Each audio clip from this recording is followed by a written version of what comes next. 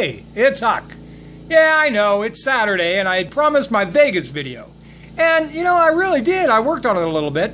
But, more importantly, it was also well over 40 degrees today, which is the first time all week I've been able to leave the house.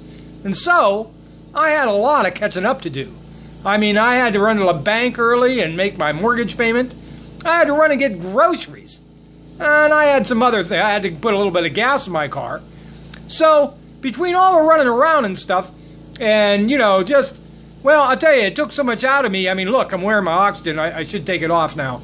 But, at any rate, I am working on the video. So, if I don't get it up tonight, and that's looking kind of doubtful because my beloved YSU is, you know, playing a game. They have no business winning this game, by the way, because four, count them, four of their players, including two of their leading tacklers, their leading receiver, and a 1,000-yard rusher, running back, have all been suspended from the game for assorted misdeeds.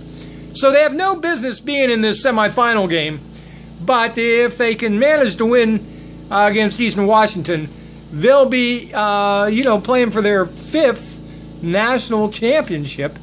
The other four, I think the most recent one was 1997. They won like 91, 93, 94, 97, all under the leadership of Jim Tressel. This is where, you know, he had made his name for himself at Youngstown State, that catapulted him to become the head coach at Ohio State, and we all know what he did there. Interestingly enough, he has returned now.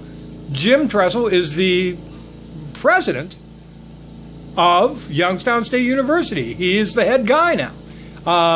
Not coaching football. They have brought a Youngstown guy, kid who grew up here in Youngstown and played his high school football for just an unbelievably successful high school coach here in the Youngstown area, Catholic school called Cardinal Mooney. Cardinal Mooney has won more state championships than probably any school its size I would imagine in the country. And he is Don Butchie, the longtime head coach there, who's now the AD there. They've got another coach. He has coached more guys who have gone on to great coaching success, including Youngstown State's current coach, Pelini, who more recently was head coach in Nebraska for 9 seasons, and I guess because he could never win the big game, even though he'd never lost, never won fewer than 9 games a season, they let him go.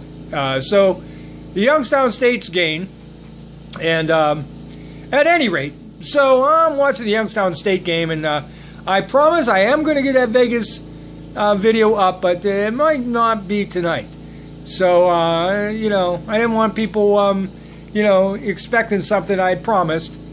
So that's why I'm doing this video. Anyway, thanks for watching, and I'll see you again real soon with that Vegas video, I hope. Take care of one another.